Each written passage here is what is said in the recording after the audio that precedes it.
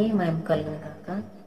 అలాగే మరి సమయం ఇచ్చిన దైవ సేవకుల ఆశీర్వాదం గారికి కూడా నా ప్రత్యేకమైన వందనాలండి. అలాగే మరి గ్రూపులో ఉన్న బిడ్డలకు కూడా నా హృదయపూర్వక వందనాలు. అలాగే ఇండియాలో ఉన్న సేవకులకి సేవకురాలకి నా ప్రత్యేకమైన వందనాలండి. గల్ఫ్ దేశంలో ఉన్న సేవకులకి సేవకురాలకు కూడా నా ప్రత్యేకమైన వందనాలు. ఈ సమయం అందు ప్రార్థన చేసుకొచ్చాను. స్తోత్రములు స్తోత్రములు స్తోత్రములు స్తోత్రములు ప్రభా, మహాగరుడానికి వందనాలు స్తోత్రాలు తండ్రి నాయన. సర్వాధికారి సర్వసృష్టికర్తనికి వందనాలు ప్రభా. ఇదిగో తండ్రి నాయన ఇదిగో ప్రభా, నీ రెక్కల చాటు మమ్మల్ని అందరినీ భద్రపరచడానికి వందనాలు స్తోత్రాలు తండ్రి నాయన. రాజా ఇదిగో ప్రభా నా తండ్రి, ఇటు పరిసరి అనేది నా జీవాహారం నా తండ్రి నాయన. అలాగే ఖత్తర్లో జరుగుతున్నాయి అబ్బాడ్ మినిస్ట్రీ తండ్రి నాయన. కోవిడ్లో జరుగుతున్నాయి ఈ ఆరాధన తండ్రి నాయన. ఈ 3 స్థలాల్లో జరిగే ఆరాధన ప్రభా నీకే మహిమకరంగా జరిగించండి. ఆయన వందనాలు స్తోత్రాలు.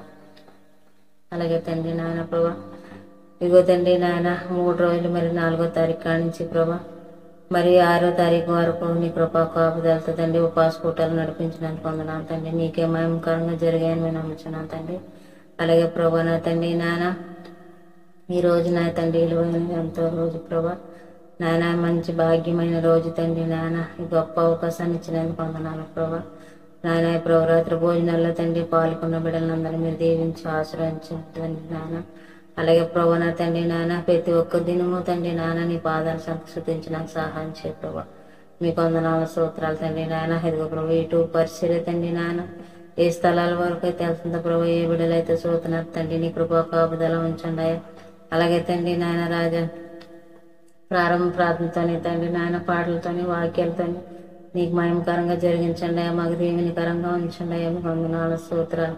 ఇదిగో ప్రభా నా తండ్రి నాయన రాష్ట్రాన్ని గ్రామాలను దేశాలను మీ చేతులకు అప్పగించుకుంటూ ప్రభా నా తండ్రి సేవకులు ఏ వాక్యం అయితే ఎత్తబోతున్నారో తండ్రి నాయన వాక్యాన్ని బట్టి నడుచుకోవడానికి సహాయం చేయమని, మా బిడ్డలందరికీ మీరు దీవులుగా ఉంచమని తండ్రి నాయన. ఇదిగో ప్రభా నా తండ్రి కుమారుడి చెంత మీరు నిలబడమని నాయన, నోటుకు నోరుగా బోరకు బోరుగా ప్రభా మీరు సహాయం చేయమని నాయన. మీకు వందనాలు స్తోత్రాలు తండ్రి నాయన. ఇంకో తండ్రి స్టార్టింగ్ కాంచి ముగింపు వరకు నీకు కాపుదల ఉంచి నీకు మహిమకరంగా జరిగించమని నాయన. నా ప్రార్థనలు తప్పులుంటే క్షమించమని నా జరిగిన నేసరాలు బ్రతుకుల్లో వెళ్ళిపోతున్నాను తండ్రి. ఆమేన్ ఆమేన్ ఆమేన్. ప్రైజ్ లార్డ్ అయ్య గారండి. పాడుకున్నామండి. యేసయ్యా నీవే నాకు ఆధారము, నీ కృపయే నన్ను బలపరచే నిరంతరము. యేసయ్యా నీవే నాకు ఆధారము, నీ కృపయే నన్ను బలపరచే నిరంతరము.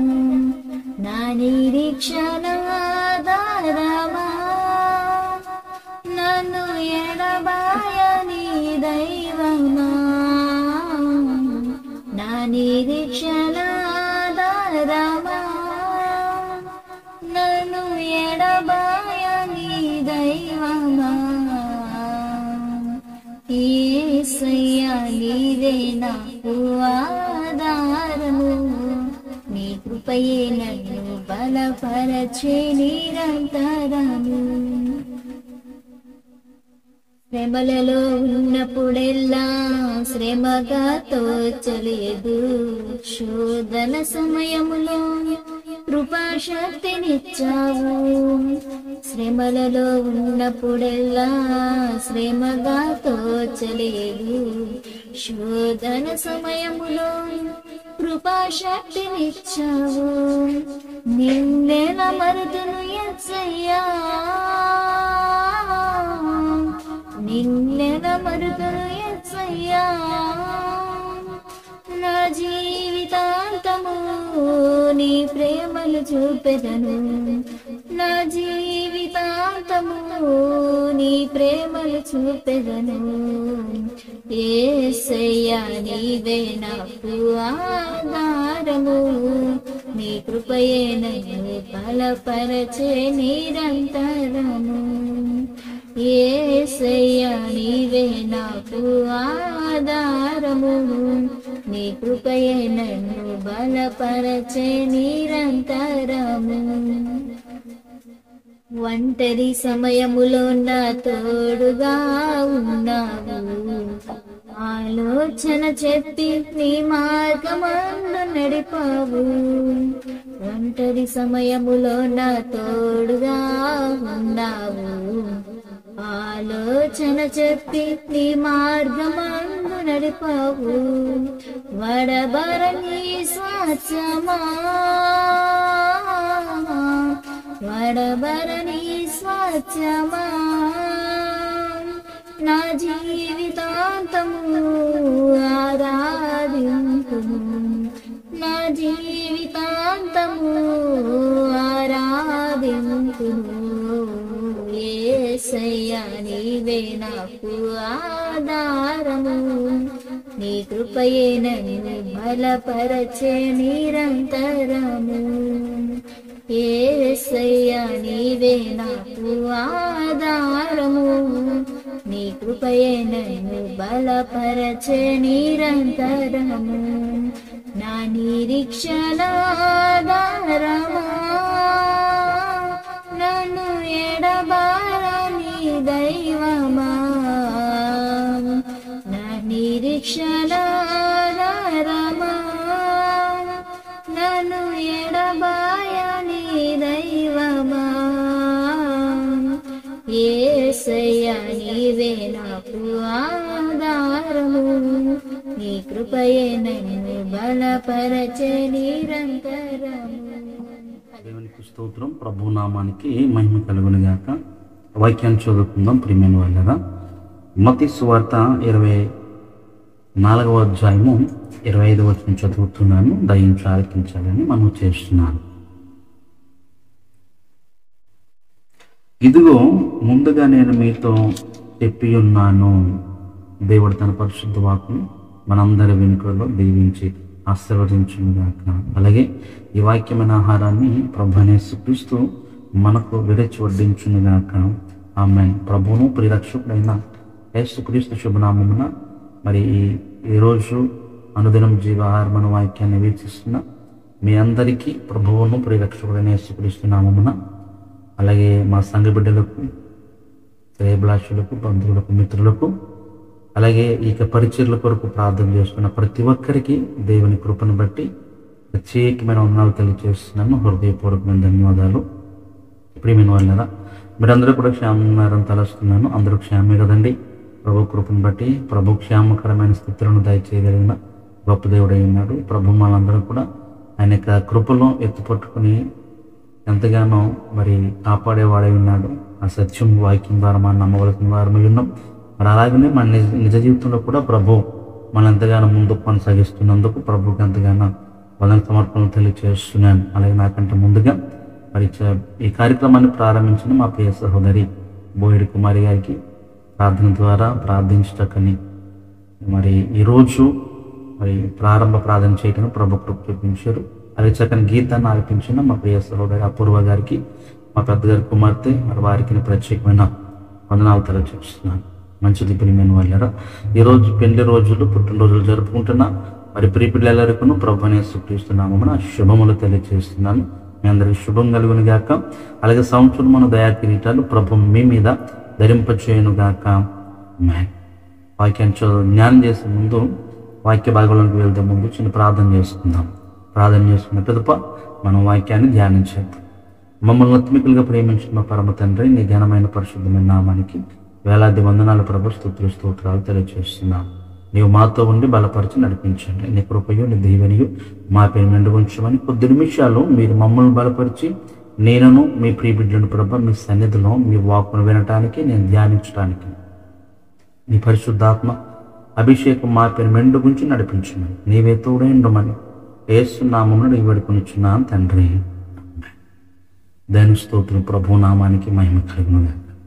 మంచిది ప్రియమైన వాళ్ళరా. మరి చాలా అద్భుతకరమైన చక్కని మాటలు ప్రతిరోజు కూడా అనుదినం జీవాహారం అనే వాక్య పరిచర్యలో భాగంలో మీరు ఉంటున్నందుకు ప్రభునామం బట్టి సంతోషిస్తున్నాను. అలాగే ఈ పరిచర్య మీ ఆత్మీయ జీవితంలో కానీ శరీర జీవితంలో కానీ మరి మేలుకరంగా ఉందని నేను రూఢిగా నమ్ముచున్నాను. మరి అలాగే మీకు మేలుకరంగా ఉందని కూడా నేను అనుకుంటున్నాను. మరి మీరు దీవించబడటానికి కానీ, వృద్ధి చెందడానికి కానీ, మిమ్మల్ని మీరు సరిదిద్దుకోవటానికి కానీ మరి వాక్కులు మీ జీవితంలో మేలుకరంగా పనిచేస్తున్నాయని దేవుని కృపను బట్టి నేను నమ్ముచున్నాను. ప్రియమైన వాళ్ళరా, చదవబడ్డ భాగంలో నుంచి కొద్ది నిమిషాలు దేవుని వాక్యం ధ్యానం చేద్దాం. 24వ అధ్యాయం 25వ వచనం. ఈ అధ్యాయం అంతా చదివినప్పుడు మీ అందరికీ సుపరిచితమైన అధ్యాయము. ఎందుకంటే ప్రభువైన యేసుక్రీస్తు మరి చాలా చక్కగా మాట్లాడుతూ మరి ఈ యొక్క అధ్యాయంలో అబద్ధ ప్రవక్తల గురించి మాట్లాడుతూ మరి ఇక మన యొక్క విశ్వక జీవితంలో మనకున్న కొద్దిపాటి అభ్యంతరాల గురించి, వాటి కలిగినప్పుడు వాటిని ఏం చేయాలో ప్రభు మనతో మాట్లాడుతూ, అలాగే ప్రియమైన వాళ్ళరా ఒక మనుష్య కుమారుడు యొక్క రాకడ కొరకు మాట్లాడుతూ అనేక విషయాలు ఈ అధ్యాయంలో పొందుపరచబడి ఉన్నాయి. అయితే ఈరోజు చిన్న మాటను మేము ముందు ఉంచాలని ఆశపడుతున్నాను. ఆ మాట ఏంటనగా 24వ అధ్యాయం 25వ వచనంలో ఒక మాట ప్రభువారు అంటున్నారు, ఇదిగో ముందుగా నేను మీతో చెప్పి ఉన్నాను. దేని స్తోత్రం. ఇదిగో నేను ముందుగా మీతో చెప్పి ఉన్నాను. ఏం చెప్పి ఉన్నారు ప్రభువైన యేసుక్రీస్తు? ఏం చెప్పారు మనతో? ఆయన ఏం చెప్పారు ముందుగా? చాలామంది కూడా క్రైస్తవ జీవితంలో ఉంటున్నాం. మరి ప్రభు కృపను బట్టి ముందు కొనసాగిపోతున్నాం. చాలా ఏళ్ళు గడుస్తున్నాయి. మంచిది. ప్రభు కృపను బట్టి ఎంతో విశ్వాస వీరులుగా ముందు కొనసాగుతున్నాం. వాక్యాన్ని వింటున్నాం. మరి యూట్యూబ్ ద్వారా కానీ, సంఘ కాపుల ద్వారా కానీ, ఆత్మీయతల ద్వారా కానీ మరి ఎంతగానో బలోపేతం చేయబడుతూ చక్కగా వాక్యాన్ని వింటున్నాం. అయితే ప్రియమైన వాళ్ళరా, మరి ప్రభువైన యేసుక్రీస్తు ఈరోజు ప్రత్యేకంగా నీతో నాతో మాట్లాడుతున్నాడు. ఏమని మాట్లాడుతున్నాడు అంటే, ఆ శిష్యులకు బోధించిన ప్రభు శిష్యులతో మాట్లాడిన యేసయ్య ఈరోజు పరిశుద్ధాత్మ పూర్ణుడై తన వాక్కు ద్వారా మనతో మాట్లాడుతున్న సత్యం ఏంటంటే, నీకు ముందుగానే చెప్పాను. ఏం చెప్పారో ప్రభు ముందుగా మనకి? ప్రియమైన వాళ్ళు ఏమైనా చెప్పారో ముందుగా? చాలాసార్లు కూడా మనం ప్రయాణమే వెళ్ళిపోతూ ఉంటాం. ఏమేమి చేయాలో, రేపు పొద్దున ఏం చేయాలి సిద్ధపరుస్తూ మనం ముందుగా చెప్పేసి వెళ్ళిపోతాం. మన గృహాలలో ఇది సహజం. చాలామంది కూడా మరి ఇది పిల్లలకు లేక భర్తలకు, భార్యలకు లేక ఒకరినొకరికి ఏదైనా పని ఉన్నట్లయితే రేపు పొద్దున ఇలా చేయాలి, అలా చేయని చెప్పేసి వెళ్ళిపోతుంటాం ప్రియమైన వల్ల. కానీ ఆత్మీయ జీవితంలో ప్రభువుతో మనం ఉంటున్నాం కనుక మరి ప్రభు వారు కూడా మాట మనతో మాట్లాడుతున్నారు. ఇదిగో నేను ముందుగానే చెప్పాను. ఏం చెప్పారు ప్రభు? ప్రభువైన యేసుక్రీస్తు ఏం చెప్పారు? ఏం చెప్తారండి పాస్టర్ గారు? శ్రమలు అవుతాయని చెప్పారు, లేకపోతే ఇంకా కష్టం కలుగుతుందని చెప్పారండి, ఇంకా ఏదో ఏదో అనుకుంటున్నారేమో. ఏం చెప్పారు ప్రభు? మనం ఏం పాటిస్తున్నాం? ఒకసారి కొద్ది నిమిషాలు వాక్యం ధ్యానం చేద్దాం. దేవుని పరిశుద్ధ గ్రంథంలో నుండి యెషయా గ్రంథం 44వ అధ్యాయం. ప్రియమైన వాళ్ళరా, యెషయా గ్రంథం 44వ అధ్యాయము మనం కనుక చదివినట్లయితే, ఈ సమయంలో నేను చదువుతున్నాను, దయించి ఆలకించవలసింది మనం చేస్తున్నాను. యెషయా గ్రంథం 44వ అధ్యాయం 7వ వచనంలో భక్తుడి ద్వారా ప్రభు సెలవిస్తున్న మాట ఏంటనగా, ఆయన అంటున్నారు అక్కడ, ఆదిలోనున్న జనమును నియమించినది మొదలుకొని నేను తెలియజేయచూ వచ్చినట్లు తెలియజేయగలవాడెవడు? అట్టివాడు ఎక్కడైనాను నుండిన ఎడల నాకు తెలియజెప్పవలెను, ఆ సంగతి నాకు ప్రచురింపవలెను. అట్టివారు భవిష్యత్ విషయములను రాబో సంగతులను తెలియజెప్పేవారై ఉండవలెను. దేవుని స్తోత్రం. హల్లెలూయా. ప్రియమైన వాళ్ళరా, ఏం చెప్పారు ప్రభు? ఆదిలోనున్న జనమును నియమించింది మొదలుకొని నేను తెలియజేయచూ వచ్చినట్లు తెలియజేయగలిగిన వాడు ఎవడైనా ఉన్నాడా? దేవుని స్తోత్రం. ప్రియమైన వాళ్ళరా, ప్రభువైన యేసుక్రీస్తు మనకు ఆది నుంచి ఏదైతే ప్రణాళిక పెట్టారో, ఏదైతే ఇచ్చారో, మరి ఏ రీతిగా మనం ఉండాలో, ఏ రీతిగా తినాలో, నడవాలో, పండుకునాలో, మాట్లాడాలో, చూడాలో ప్రతి ఒక్కటి కూడా ప్రభువైన యేసుక్రీస్తు మనకు దయచేసిందే. ప్రతి ఒక్కటి కూడా ఒక బిడ్డకు తండ్రి ఏ రీతిగా నేర్పుతూ ఉంటాడో, ఒక గురువు టీచరు తన శిష్యునికి విద్యార్థికి ఏ రీతిగా నేర్పుతూ ఉంటారో, అలాగున్న ప్రభు అంతకంటే ఎక్కువగా ఆది నుండి గర్భంలో పిండముగా రూపింపబడక ముందే ప్రభు అని మనం గుర్తిరిగి మన అప్పటి నుంచి ఇప్పటి వరకు కూడా నేటి వరకు కూడా మనం ఏం చేయాలో, ఎలాగ ఉండాలో కూడా ముందుగానే తెలియజేసిన దేవుడు. మరి ఇట్లాంటి వాడు ఎవడైనా మీకు ఉన్నాడా ఇశ్రాయేలు ప్రజలలో? ప్రియమైన వాళ్ళరా, ప్రభువైన యేసుక్రీస్తు అడుగుతున్న చక్కని మాట, ఎవరైనా ఉన్నట్లయితే నాకు తెలియచెప్పుడు. ఎవరండి మనకి ఈరోజు? ఎవరు ఆ రీతిగా చూసేది? ఎవరు మనకు తెలియజెప్పేది? ప్రభువైన యేసుక్రీస్తు ఏం చెప్పారో ముందుగా చూడండి. మీరు వెరవకుడి, భయపడకుడి. పూర్వకాలం ముందు నుండి నేను నీకు ఆ సంగతిని తెలియజేయలేదా? మీరే నాకు సాక్షులు. నేను తప్ప వేరొక దేవుడు ఉన్నాడా? నేను తప్ప ఆశ్రయదుర్గం ఏదీ లేదు.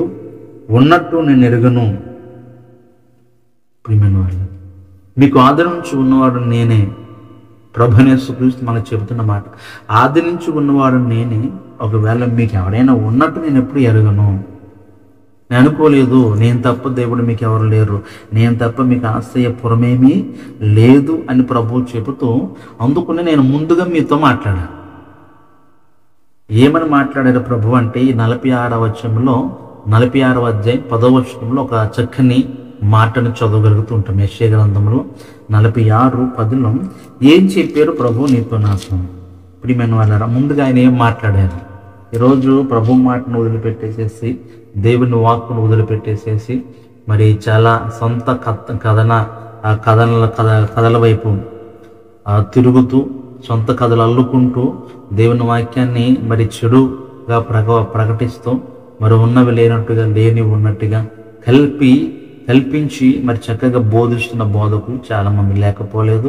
అలాగనే మరి ఆ రీతిగానే కూడా క్రైస్తత్వంలో మరి ఎటువంటి నమ్మకం లేకుండా ఇది కూడా కలగలుపుల కింద అయిపోయి ఈరోజు విశ్వాసులు కూడా చాలామంది మరి మాది అంటూ, మాది గొప్ప అంటూ కూడా ఇటువంటి కలగలుపు కలిగిన ఆ క్రైస్తత్వం కూడా లేకపోలేదు. అందుకని ప్రభువైన యేసుక్రీస్తు ఇలా అందరి కోసం ముందే ప్రకటన చేశాను నేను అంటున్నాను. 46:10లో ఆ చక్కని మాట చదువుతున్నాను చూడండి, మనం చదవగలుగుతాం. నా ఆలోచన నిలుచుననియు నా చిత్తమంతయు నెరవేర్చుకున్నదననియు చెప్పుకొనొచ్చు. ఆది నుండి నేను కలుగజేయబో వాటిని తెలియజేయుచున్నాను. పూర్వకాలము నుండి నేనే ఇక జరుగు వాటిని తెలియజేయుచున్నాను. మీకు పూర్వకాలం నుండి కూడా నేను జరిగించే వాటిని ఏదైతే ఉందో ప్రతి దాన్ని కూడా మీకు నేను తెలియజేస్తున్నాను. ఏంటి అంటే, నా ఆలోచన నిలుచుననియు నా చిత్తము నేను నెరవేర్చుకొనుదుననియు. ప్రియమైన వాళ్ళరా, దేవుని చిత్తం నెరవేర్చడానికి ప్రభు అయిన యేసుక్రీస్తు లోకానికి వచ్చిన ఈరోజు దేవుని ప్రియబిడ్డలుగా మనము ప్రభువుని కలిగి ఉన్న మనం ఏం చేయటానికి అంటే దేవుని చిత్తాన్ని నెరవేర్చడానికి తప్ప మన చిత్తాన్ని నెరవేర్చుకోవడానికి కాదు. దేవుని చిత్తం ఏమై ఉంది? అనేక మంది ప్రియబిడ్డలకు సువార్త ప్రకటించుట, ప్రియబిడ్డల కొరకు మరి ప్రార్థన చేయుట, దిక్కులేని వారిని ఆదరించుట, ఇలాగ దేవుని చిత్తం చాలా చక్కగా చెప్తూ ఉంటారు. మనం చాలాసార్లు కూడా చదువుకున్న వాక్యాలే. ప్రియమైన వాళ్ళు, ఈరోజు దేవుని చిత్తాన్ని ఎరగకుండా, దేవుని ఆలోచన ఎరగకుండా చాలామంది ఈ క్రైస్తత్వంలో ముందుకు వెళ్ళిపోతున్నారు, ముందుకు నడుస్తున్నారు. అందుకని వాక్యం అంటుంది, వాక్యం మనతో మాట్లాడుతుంది. ప్రభు యొక్క ఆలోచనలు ఏంటో, ప్రభు యొక్క చిత్తం ఏంటో మనం గమనించే వారమై ఉండాలి, గమనించి ముందుకు కొనసాగే వారమై ఉండాలనే సత్యాన్ని వాక్యం మనకు తెలియజేస్తుంది. ప్రియమైన వాళ్ళ, నా ఆలోచన మీకు చెప్పేదనని. ప్రియమైన వాళ్ళరా, రెండవదిగా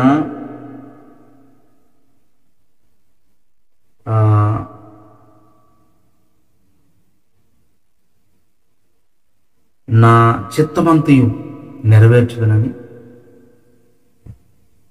వాక్యం మనతో మాట్లాడుతున్న సత్యం. 46:10 దేవుని చిత్తాన్ని నెరవేర్చేవారు, దేవుని చిత్తాన్ని నెరవేర్చేవారు మనం ఉండేవారిని ఉండాలి. ఇప్పుడు మేము వాళ్ళ ప్రభువుని కలిగి ఉన్నామంటే ప్రభు చిత్త ప్రకారం చేయటం. నా యందు నిలిచేవాడు ఎవడో మరి వాడు బహుగా ఫలింపచేయడు. నా మాటను ప్రకటించేవాడు ఎవడో, నా చిత్తాన్ని నెరవేర్చేవాడు ఎవడో. మనం ప్రభు చిత్తాన్ని నెరవేర్చడానికి వచ్చాం తప్ప మన ఇష్టాలు ఈ ప్రభు సందులో దేవుని సందులో నెరవేర్చడం, మన సొంత పనులు నెరవేర్చుకోవడం కాదు. కానీ దేవుని చిత్తం ఏంటో, దేవుని పని ఏంటో చేయటానికి మనం ఈ లోకానికి, ఈ ప్రభువులోనికి లేక దేవుళ్ళకి వచ్చాం తప్ప మనము మన పనులు జరిగించుకోవడం కాదు. అదే అంటుంటాము. మీరు మేలుల కోసం కానీ, లేకపోతే పెళ్ళిళ్ళు అవుదని కానీ, ఇల్లు కట్టుకోవడం కానీ, ఉద్యోగుల కోసం కానీ అయితే మాత్రం నమ్మకవద్దు. దేవుని చిత్తం ఏంటో తెలుసుకుని దాన్ని నెరవేర్చడానికి అయితే, దేవుని చిత్తం ఏంటి అంటే మొదట నా రాజ్యం నీతిని ప్రకటించడం. ఇది దేవుని చిత్తం. ఈ పని ఎప్పుడైతే మనం చేయగలుగుతుంటామో మనకి ఏదైతే కావాలో ప్రభు అనే యేసుక్రీస్తు ప్రతి ఒక్కటి కూడా మనకు పొందుపరిచే గొప్ప దేవుడై ఉన్నాడో, ఇచ్చేవాడై ఉన్నాడు. ప్రియమైన వాళ్ళ, అందుకని ముందుగా మీకు తెలియజేశాను, నా చిత్తాన్ని మేము నెరవేర్చుతాను, నా ఆలోచన మీకు చెప్తాను, నా చిత్తం అంతా నెరవేర్చుకునేదనని.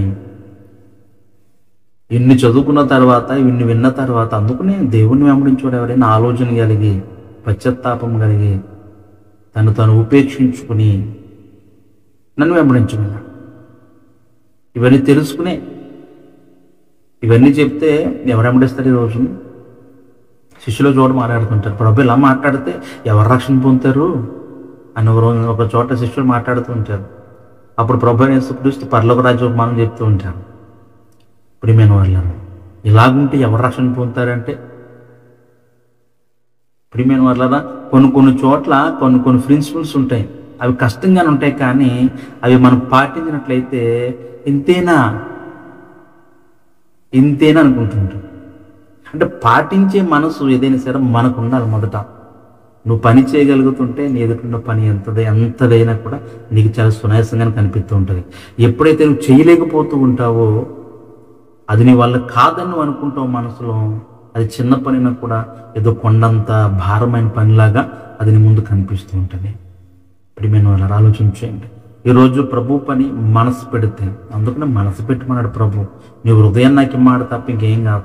ఆస్తులు ప్రభుకి ఎందుకు, నీ శరీరం ప్రభుకి ఎందుకు? ఈరోజు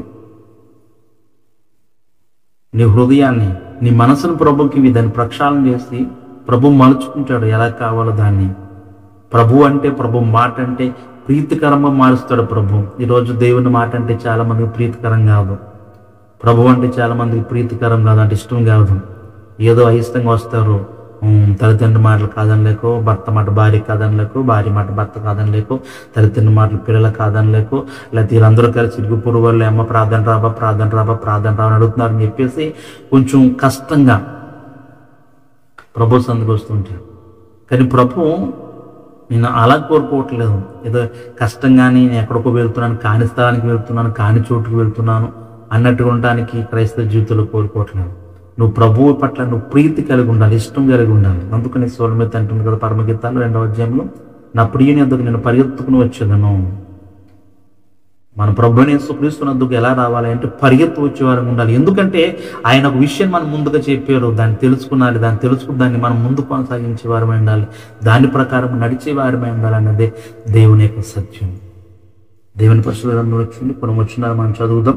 ఈ 48వ అధ్యాయము 6వ వచనంలో, యెషయా గ్రంథంలోనే ప్రియమైన వాళ్ళారా 48 6వ వచనంలో ఏంటి ప్రభు చెప్పిన మనకి ఏం చెప్పారు ప్రభు? 5వ వచనం కూడా ఉంటుంది, కానీ 6వ వచనం చదువుతున్నాను.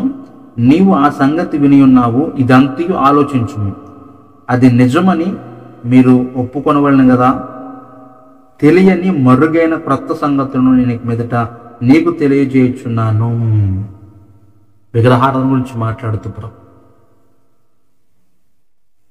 ఆనాడు ఇశ్రాయేలు ప్రజలతో మాట్లాడుతూ యెషయా ద్వారా పలికిస్తూ, ప్రవక్త యెషయా ద్వారా పలికిస్తూ ప్రభువుని యేసుక్రీస్తు చాలా చక్కగా ముందుగా ప్రభు మనకి ఏం చెప్పారు ప్రియమైన వాళ్ళ అది చేసేవారని ఉండాలి.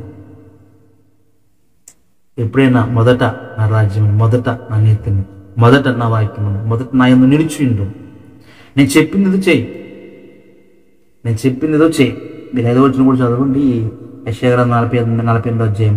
నా విగ్రహం ఈ కార్యమును జరిగించిననియు, నేను చెప్పిన ప్రతిమ నేను పోల్చిన పోత విగ్రహము దేని నియమించిననియు, అది జరగక మునిపే దాన్ని నీకు ప్రకటించేదని. ప్రియమైన యేసుక్రీస్తు విగ్రహారాధనకు లేక ఈ విగ్రహము లేక అస్వార్థ పరిచయం జరగక ముందే ప్రభు యేసుక్రీస్తు ముందుగా ప్రకటించడం. నిన్నటి దినాన్న మొన్నటి దినాన్ని చెప్పాను. ఈరోజు విగ్రహాలు బయట ఉన్నాయి, లేక దేవుణ్ణి వేరొక దేవుణ్ణి పూజిస్తున్నారు, ఆరాధిస్తున్నారు ప్రజలు కొంతమంది. అంటే ఇది కూడా క్రైస్తవ బిడ్డలు చేసిన పని.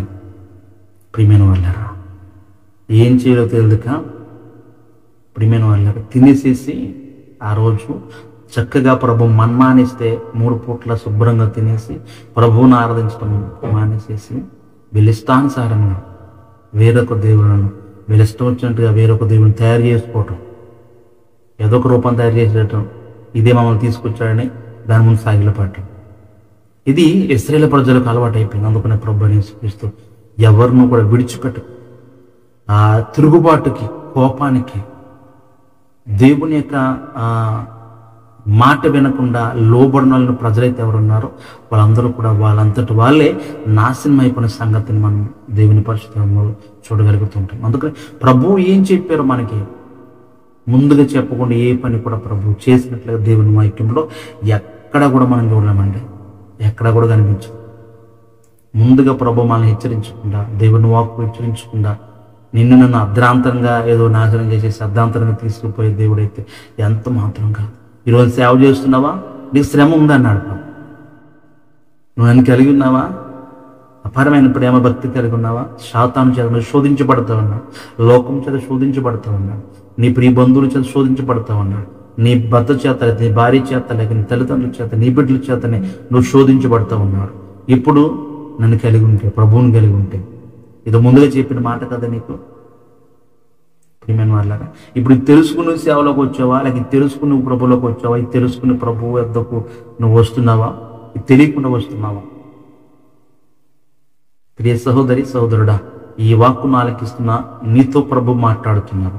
ఏం తెలుసుకుని మనం ప్రభు సన్నిధికి వచ్చాం? వాళ్ళే నమ్మకం అన్నారు, నమ్మేసుకున్నాం. వాళ్ళు రమ్మంటున్నారు, వచ్చేసాం. వాళ్ళు బాప్తిసం పొందేద్దాం, మనం కూడా పొందే బాప్తిసం. ఇది కాదు క్రైస్తవుని జీవితం. నీకంటూ ఒక ఆశయం, నీకంటూ ఒక గోలు ప్రభువులో ఉండాలి. ప్రియమైన వాళ్ళారా, ప్రభువుని అంతటి నువ్వు తెలుసుకున్నాలి, నువ్వు వినాలి. విని నీకు నువ్వుగా పశ్చాత్తాపం పొంది ప్రభువుని వెంబడించే వారిని ఉండాలి. ఈరోజు సేవా పరిచయలో కానీ, దేవుని సంఘంలో కానీ, క్రీస్తుకు ప్రియబిడ్డగానే ఉంటున్నప్పుడు కానీ అనేకమైన శ్రమలు ఈ లోకంలో తలెత్తూ ఉంటాయి. ఇవన్నీ కూడా ముందుగా ప్రభు చెప్పిన మాటే.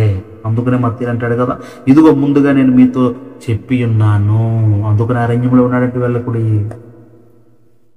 ప్రియమైన వాళ్ళ, ముందుగా ప్రభు చెప్పాడు, అబద్ధ ప్రవక్తలు వస్తారు, ఇలా జరుగుద్ది, నా రాకడ ఇలాగ ఉంటుంది, నా నిమిత్తం శ్రమ ఎలాగ ఉంటుంది, మీరు నా వారైనట్లయితే మీరు చాలా హింసింపబడతారు.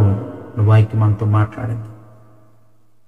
చూడండి, యోహాను సువార్త ప్రియమైన వాళ్ళారా 16వ అధ్యాయం మొదటి వచనం చదువుతున్నాను. యోహాను సువార్త 16వ అధ్యాయము ఒకసారి వాక్యాన్ని జ్ఞాపకం చేసుకుందాం. ప్రభు ఏం చెప్పారో ముందుగా చెప్పిన కొన్ని విషయాలు మీకు తెలియజేస్తుంటాను. 16వ వచనం 1, మీరు అభ్యంతర పడకుండా వలనని ఈ మాటలు మీతో చెప్పుచున్నాను.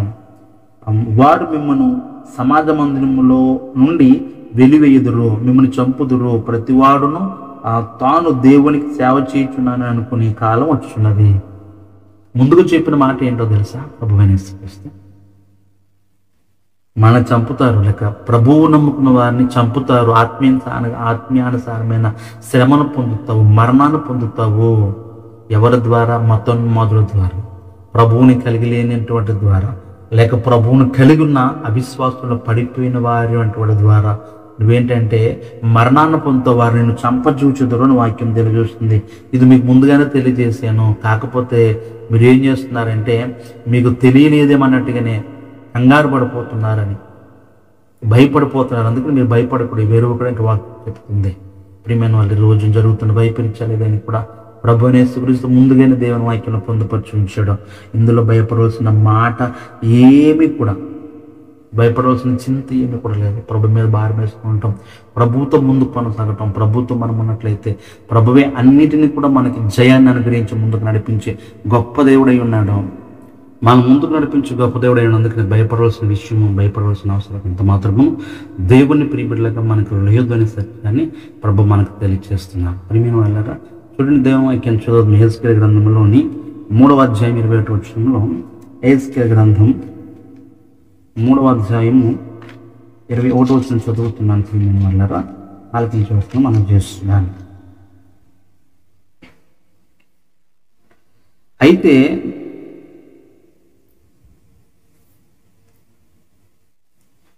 అయితే పాపం చేయవలదని నీతిగల వాని నీవు హెచ్చరిక చేయగా అతడు హెచ్చరింపబడి పాపము చేయక మానని ఎడల అతడు ఆవశ్యముఖముగా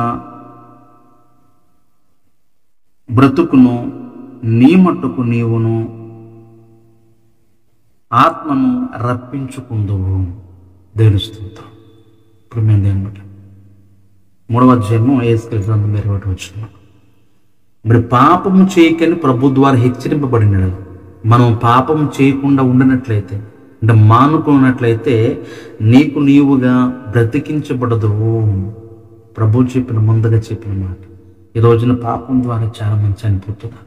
పాపం ద్వారా చాలామంది ఆ మరణానికి ఈ శరీరంలో త్రొక్కబడుతున్నారు. శరీర మరణంతో ఈ లోకంలో త్రొక్కబడిపోతున్నారు. ప్రియమైన వాళ్ళారా, ఆత్మీయ జీవితాన్ని విడిచిపెట్టి ముందుకు వెళ్ళిపోతున్నారు. లోకంలోనికి సాగిపోతున్నారు ముందుకి.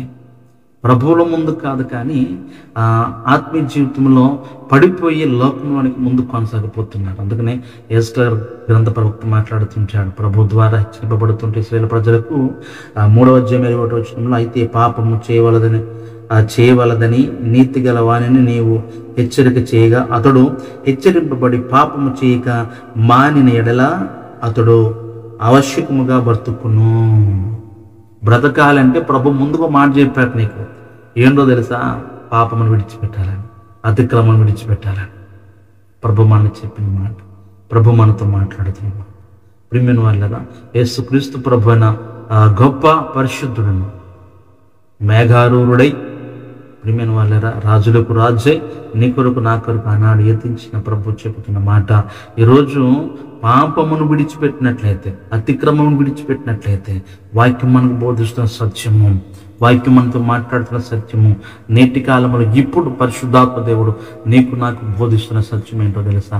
ఆ పాపమును ఏదైతే ఉందో, అతిక్రమం ఏదైతే ఉందో, ఏదైతే కోపం ఏదైతే ఉందో, ప్రియమైన వాళ్ళరా, దానిని మనం విడిచిపెట్టినట్లయితే బ్రతుకుతాము. రెండోది, నీ ఆత్మ నీవు మరలా తిరిగి రప్పించుకుందువు. దేవుని స్తోత్రం. ఈరోజు పరిశుద్ధాత్మ అభిషేకం లేక మనకున్న హృదయమును మనల్ని విడిచిపెట్టి వెళ్ళిపోయిందము. దాన్ని మరలా నువ్వు రప్పించుకునే ప్రయత్నం చేయాలంటే ప్రభు ముందుగా చెప్పిన మాట ఏంటో తెలుసు నీకు? పాపాన్ని విడిచిపెట్టు. పాపాన్ని ఇదిగో ముందుగానే నేను మీతో చెప్పి విన్నాను. 24-25 మత్తయి వార్త జ్ఞాపకం చేస్తున్నాను. ప్రియమైన దేవుని బిడ్డలారా, ప్రభు మనతో ముందుగా మాట్లాడారు. ఏ విషయమైనా కూడా ఇది నాకు చెప్పలేదండి, దేవుని వాక్యం నాకు లేదండి అంటానికి ఈనాడు కూడా లేదు. ఎందుకంటే ప్రభు నేను ఆ రీతిగా సేవకుల గురించి కూడా ప్రభు మాట్లాడారు. మత్తయి సువార్త 7వ అధ్యాయము 15వ వచనంలో, అబద్ధ ప్రవక్తల గురించి జాగ్రత్త పడుడి, వారు గొర్రెల చర్మము కప్పుకొని మీ మధ్యకు వస్తారు. కానీ ఈరోజు మోసపోతున్నవే, ఈ రోజుని అదే బోధకు లోబడిపోతున్నవే, కల్పన కథల వైపు తిరగబడి తిరుగుతూ నువ్వు ముందుకు వెళ్ళిపోతున్నవే.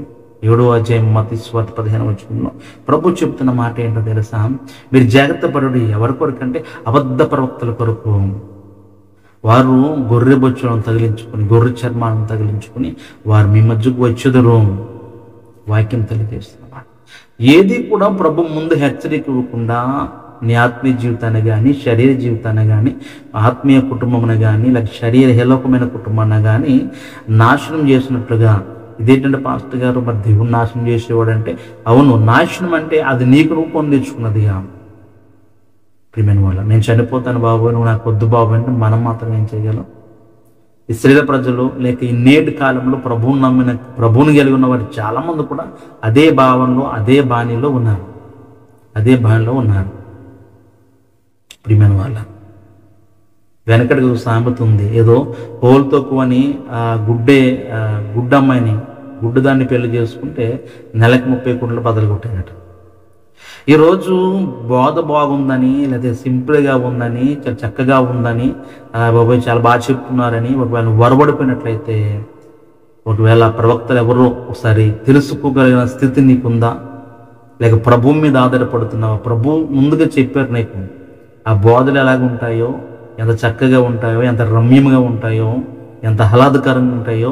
నువ్వు పాపం చేయాలి, దానికి ఏందమ్మా, అయ్యో పర్లేదు, దాని ప్రభు క్షమిస్తాడమ్మా అనే రాజీ పడిపోయిన, రాజీ కలిగిన మాటలు ఎలా ఉంటాయో ముందుగానే ప్రభు చూపించి, ఈరోజు బోధ బాగుందనో, లేక చక్కగా ఉందనో అక్కడ, లేక ప్రియమైన వాళ్ళరా ఇదేదో చాలా రమ్యంగా ఉందనో, ఈరోజు నీవు దగ్గరగా ఉందనో, చాలామంది దూరం అయిపోయిందండి అయ్యారు, మన మందిరం అంటే బాగా దూరం అయిపోయిందండి, అందునండి ఇంక పక్కన ఉన్నదా ఆశ్రమంగా చర్చికి వెళ్ళిపోతుందండి. ఒకప్పుడు ఒకనొక దినాన్ని నువ్వు రక్షింపబడిన కొత్త దినాల్లో అందరికంటే ముందు కూర్చునే చర్చిలో, మందిరంలో. అప్పుడు మందిరం దూరం అవ్వలేదు, అప్పుడు దూరము నీకు దూరం అనిపించింది నీ జీవితంలో. చాలామంది కూడా పొరపాటులు చేస్తుంటారు. నువ్వు ఎక్కడి నుంచి ఎక్కబడ్డావో, ఏ రాత్రి నుంచి తీయబడ్డావో, ఏ గోతు నుంచి తీయబడ్డావో జ్ఞాపకం చేసుకోవాలి. ప్రియమైన వాళ్ళు, దూరం అయిపోయిందని, దగ్గర అయిపోయిందని ఈ సాకులు కాదు. ప్రభు మనతో ముందుగానే చెప్పారు. ఇలాంటి వారు ఉంటారు. వీళ్ళు కూడా ఎవరంటే ఈ అబద్ధ ప్రవక్తలను 7వ అధ్యాయం 15వ వచనంలో మత్తయి సువార్తలో వీళ్ళ గొర్రె చర్మం కప్పుకొని వచ్చి ఇలాంటి బోధలు చేస్తుంటారు. ఎందుకు మనతో దూరమే నడిచెళ్తారమ్మా? ఇక్కడ కదమ్మా మన పక్కనే. మీరు ఆ దేశంలో ఒక అడుగుతే చర్చి మందిరం. నిజమే, మందిరం. ఇక్కడ వెళ్ళిన మందిరమే, అక్కడికి వెళ్ళిన మందిరం. చాలా మంది అంటారు, ఇదేంటయ్యా మీకు కొట్టు చేస్తారు, మీరు కొట్టు చచ్చిపోతారేంటయ్యా? అక్కడికి వెళ్ళిన ప్రార్థన, ఇక్కడికి వెళ్ళిన ప్రార్థనే కదయ్యా. అవునా? అక్కడికి వెళ్ళే ప్రార్థన, ఇక్కడికి వెళ్ళే ప్రార్థన. నీకు ఎవరు నాటించారు బోధ? నీకు ఎవరు బీజం వేశారు? ఎవరు నీకు ప్రభువును పరిచయం చేశారు? ఇప్పుడు మనం ఎవరు కట్టుబడి ఉన్నావో, ఎవరు కట్టబడి ఉండాలని వాక్యం తెలియజేస్తుంది. ప్రియమైన సహోదరి సోదరుడా, ఆలోచన కలిగి ఉండు. ఒకవేళ ఇటువంటి స్వభావం కానీ నువ్వు కలిగి ఉన్నవేమో, ప్రభు వాక్యం నీతో నాతో మాట్లాడుతుంది. ప్రభు అయిన యేసుక్రీస్తు ముందుగా మనం మాట్లాడారు, ప్రకటించారు, ముందుగానే చెప్పారు. ఆయన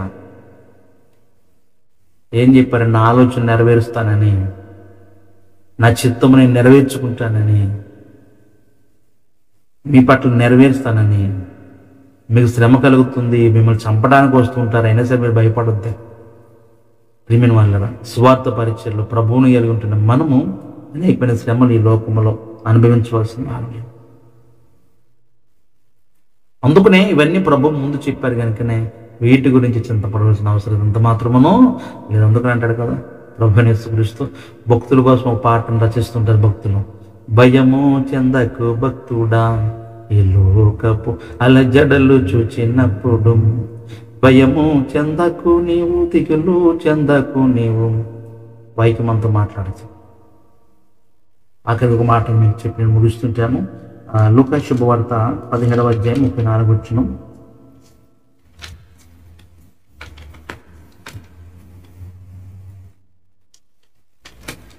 లూకా శుభవార్త 17వ అధ్యాయం 34వ వచనం.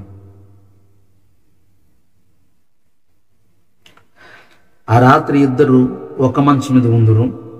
వారిలో ఒకరు కొనుపబడును, ఒకరు విడిచిపెట్టబడను. దేవుని యొక్క రాకడ గురించి ప్రియమైన దేవుని బిడ్డలారా, ముందుగానే పొలంలో పనిచేస్తుండే ఒకరు ఎత్తబడి ఒకరు వేరు. ఇవన్నీ మనం పాట రూపాయన కూడా పడుతూ ఉంటాం, దేవుని వాక్యాలను చూస్తూ ఉంటాం. ఏది ముందుగా మీకు చెప్పలేదు, కానీ ఒకటే ముందుగా చెప్పలేదు. ఏంటి అంటే ఒకటే ఏంటో తెలుసా ప్రియమైన వాళ్ళని? మీకు ప్రభు యొక్క కృపలో ఆయన ముందుగా చెప్పనిది ఒకటే. మీకు ముందుగా ఆయన తెలియచేది. అన్ని విషయాలు ప్రభు తెలియజేశారు, కానీ ఒకటి మాత్రం ముందుగా మీకు తెలియచేయలేదు. అదేంటో మీకు తెలిసినట్లయితే యూట్యూబ్లో కామెంట్ బాక్స్ మీరు పెట్టండి. ఏం చెప్పలేదు ప్రభు మాట ఏంటి, ముందుగా చెప్పలేని మాట ఏంటి? చాలా విషయాలు ఉన్నాయి ప్రియమైన వాళ్ళలో. దేవుని మహాకృపను బట్టి మనము పాలతోనూ లేక అన్నంతోనూ పౌలు గారు చెప్పినట్లుగా మరి దేనితో పోషింపబడేవారము దానితోనే పోషింపబడదాం. ప్రభు మనకి ఇచ్చిన వాక్యాన్ని. ఎందుకంటే మరొకసారి జ్ఞాపకం చేస్తున్నాను, 24వ అధ్యాయము 25వ వచనం మత్తయి సువార్తలో ప్రభు అయిన యేసుక్రీస్తు మాట్లాడుతున్న మాట, ఇదిగో ముందుగా నేను మీతో చెప్పి ఉన్నాను. ఈ లోకంలో ప్రతి దానికి నువ్వు ఏదైతే అనుభవిస్తున్నావో, శ్రమ పొందుతున్నావో, బాధపడుతున్నావో, ప్రతిది కూడా ప్రభువు నీకు చెప్పే ఉన్నాడు. చెప్పకుండా అయితే మాత్రం స్వార్థ పరిచర్య లేదు. అందుకు నేను ప్రతిసారి మీరు తెలియజేస్తున్న మాట ఏంటంటే, ఈ గ్రంథంలో ఉన్న ప్రతి దాన్ని కూడా చెప్పండి, తెలియచేయండి, చదువుకోండి, దీన్ని ధ్యానించండి. సేవకులమైన మేము కూడా అంతే. నేను ఏదైనా కూడా ఉన్నట్టు బాబు ఇక్కడేంటి పాప మాట రాకపోవడం ఉంది ఏంటి, ఇక్కడేంటి అయ్యో వీడు ఇలా వాళ్ళ భార్యతో ఉన్నట్టుగా ఉందేంటి, ఎందుకు చేశాడు, చెప్తే మళ్ళీ లేవనుకుంటారేమో. లేదు, దేవుని వాక్యం ఒక వృత్తాంతం. ఈ వాక్యం ఇది చెప్పడానికి తప్ప ఈ రాసిన మాటను మరుగు చేయటానికి నువ్వెవరు, నేనెవరు, నువ్వెవరు మరుగు చేయటానికి, దాన్ని దాయటానికి, దాన్ని వివరించే స్తోమత లేకపోయినట్లయితే నువ్వు వివరించలేవు. ఆ మాటను కూడా అది ఎందుకు జరిగింది, ఎందుకు చేయబడ్డది, పొందుకున్న వాళ్ళు ఏమయ్యారో కూడా ముందుగా ప్రభు చెప్పాడు. ఆ మాటను మనం ప్రజెంట్ చేస్తే, చెప్పగలిగితే ఏ ప్రియులైనా ఎవరైనా కూడా ఎప్పుడైనా అపవాది వాడు వల విసిరినప్పుడు వాటిలోంచి సులువుగా బయటపడగలుగుతారు. ఈరోజు అపవాది ఇందులో ఉన్న మాటల్ని వాళ్ళ కింద విసురుతూ ఉంటాడు. వాడు బయట నుంచి ఏం తేడు, మనం సులువుగా చిక్కుల్లో పడిపోవాలంటే దీంట్లోంచి తీసుకుంటాడు. దేవుని వాక్యంలోంచి బయట నుంచి పట్టుకొచ్చి వీళ్ళు ఏమవుతారో, అసలు ఈ చరిత్ర తెలుసా, ఆ చరిత్ర తెలుసా అని అడగడం. వాడు సాతాను సంబంధం, మతోన్మాదం ఇందులోంచి అడుగుతారు. ఇందులోంచి మనం నేర్చుకుని సిద్ధపడి ఉన్నావా? ప్రభు చెప్పారు, ముందుగా చెప్తున్నారు ఈ సత్యాలన్నీ, మరి ఎందుకు నేర్చుకోలేకపోతున్నాం అని ప్రభు అడుగుతున్నారు. నేర్చుకోలేకపోతున్నాం. ఈరోజు సంతోషకరమైన వార్తలు, లెక్క కల్పన కథలు, లేకపోతే సుఖభోగములు ఏందో మనసు నిలిపినట్లయితే ఇందులో సత్యాలను గ్రహించలేం. సత్యాన్ని గ్రహించాలంటే ప్రభు చెప్పినట్లుగా మనం ప్రభువునందు ఉండాలి, ప్రభు మాటకు విలువ ఇచ్చేవారిని ఉండాలి, ప్రభుతో ఉండేవారిని ఉండాలి. అందుకని మొదట నా రాజ్యం, నా నీతిని మీరు వెతుకోండి, అప్పుడు అవన్నీ మీ అందరికి సుపరిచితమైన వాక్యం, అప్పుడు అవన్నీ ఇప్పుడు మీకు అనుగ్రహించబడండి. అందుకనే ఇదిగో నేను ముందుగానే మీకు చెప్పి ఉన్నాను. 24-25 శ్రమ, బాధ, ఈ లోకంలో అపహాస్యములు, ప్రియమైన వాళ్ళగా నీకు లేకపోవచ్చు, తినడానికి కట్టుకోవటం లేకపోవచ్చు, చాలా దరిద్రుడుపై దేనస్థితిలో నువ్వు ఉండొచ్చు. ఇవన్నీ కూడా ప్రభు చెప్పినాయి. ఈ బాబాయ్ ప్రభుని కలిగి ఉన్న ఎంత బాధ అండి, ఎంత బాధ అనిపించాలా బాబాయ్, ఎందుకు వచ్చిన దేవుళ్ళు అండి, ఇన్ని ఉంటాయి రాపోదునండి. ఈరోజు చాలామంది అలాగే వెళ్ళిపోయి ఉన్నారు, మీరు చూస్తున్నారు కల్లారా. ఇలా వెళ్ళిపోయిన చాలామంది ఉన్నారు. బాబాయ్ దరిద్రం మీద రాపోదునండి. ప్రియమైన కష్టపడకుండా నీకు జీవితం ఊరికనే రాదు, కష్టపడకుండా ఏది కూడా ఊరికి రాదు. అది ఆత్మీయ జీవితమైనా శరీర జీవితమైనా. ఒకవేళ ఊరికన వచ్చిందంటే అది నీది కాదు. స్తోత్రం. ఊరికను నువ్వు పొందుకున్నావు అంటే అది నీది కాదు. ఆలోచించండి. ఊరికని తీసుకుందామా, దేవుడిచ్చేదానిని కష్టపడి తీసుకుందాం. కష్టపడి తీసుకునే దానికి వేరే ఒక విధానం ఉంది, ఊరకను తీసుకునే దానికి కూడా వేరే విధానం ఉంది. అది కూడా వాక్యంలో పొందుపరచబడింది సామెతల గ్రంథంలో. ప్రియమైన వాళ్ళ ప్రభు మనకు చెప్పింది ఏది చెప్పారో ముందుగా. అందుకనే ఈ రోజుల్లో శ్రమ కలిగిన, బాధ కలిగిన ప్రభువు నుండి మనం చింతించడం పని లేదు. ప్రభువును ముందుగా చెప్పావు కదా నాయన, నేను స్తోత్రం. ఈ చిత్తమైన ఈ బాధను, ఈ సమస్యను తీసివేయన ఆయన తొలగించుని ప్రార్థన చేసే వారి ఉందాం. దేవుని సన్నిధిలో ముందు కొనసాగుదాం. ప్రభు చెప్పిన మాట, ముందుగా మనకు చెప్పిన ప్రతి మాటను జ్ఞాపకం చేసుకుని దాన్ని బట్టి ఓదార్చబడుతూ మనం ముందు కొనసాగుతాం. దేవుడి తన మాటలు మన వెనుకలో దీవించునుగాక. ఆమేన్. ప్రార్థన చేసుకుందాం. సకల ఆశీర్వాదం కారణభూతమైన పరమ తండ్రి, నీ ఘనమైన పరిశుద్ధమైన నామానికి వేలాది వందనాల ప్రభు స్తోత్రాలు తెలియజేస్తున్నాను. నీ కృపయు, నీ ఘనతయు, నీ మహిమ మాపై మెండుగుంచినందుకు వందనాలు. ఇది ఎంతవరకు ప్రభు ఈరోజు మాతో మాట్లాడావు నాయన. దేవుని పొందనాలు ప్రభ. గడిచిన దినము నుంచి ఈ దినం వరకు నీ కృపల కింద బలపరిచి, ఇదిగో ప్రభ నూతనమైన వాక్కును, నూతనమైన మాటను ప్రభ ఒకరినొకరు పలకరించుకుని క్షేమయోగాలు తెలుసుకుని ధన్యత నీ విషయంలో పొందనాలు. నీ కృపల బలపరచండి, ఇక్కడ ముందుకు కొనసాగించండి. ఇంతవరకు విత్తబడ్డ ఈ మాటలను ప్రభ మాకు హృదయాల్లో భద్రం చేసుకున్న ధన్యతను ఈరోజు మరి ఈ సమయంలో ఈ కార్యక్రమాన్ని వీక్షిస్తున్న ప్రతి ఒక్క ప్రియబిడ్డ జ్ఞాపకం చేసుకుని నీ కృపతో బలపరిచి నడిపించండి. దేవునికి పొందనాలు ప్రభ. నీ దీవెన ఆశీర్వాదాలు మెండుగా ఉంచి నడిపించండి. ఇదిగో ప్రభమనైనా, ఇదిగో మేమందరం కూడా మీ సన్నిధిలో మరింత ముందు కొనసాగే ధన్యతను అందరికీ దయచేయండి. ఈ పరిచర్ల కొరకు ప్రార్థన చేస్తున్న వారందరినీ కూడా మీరు బహుగా దీవించమని నజరేయుడైన యేసుక్రీస్తు నామములో అడిగి వేడుకొనుచున్నాను తండ్రి. తండ్రి దేవుని ప్రేమకి కుమారుడైన యేసుక్రీస్తు వారి కృప, పరిశుద్ధాత్మకమైన సహవాసం కూడిన మనకును లోకమును పరిశుద్ధులకు సదాకాలము తోడైన ముందు నడిపించుగాక. ఆమేన్. ఏసురత్నమేజ్యం, ప్రభేశ్వరత్నమేజ్యం, ఏసురత్న సంపూర్ణ విజయం, అపవాదులంత నాశనం కలుగునుగాక. ఆమేన్, ఆమేన్, ఆమేన్. మీ అందరికీ ఉన్నానండి. దేవుని చిత్తమైతే రేపటి దినాన మరి మరో దేవుని సన్నిధిలో మనం కలుసుకుందాం. దేవుని వార్త ద్వారా మనం కలుసుకుందాం. ప్రభు దీవించునుగాక. ఆమేన్.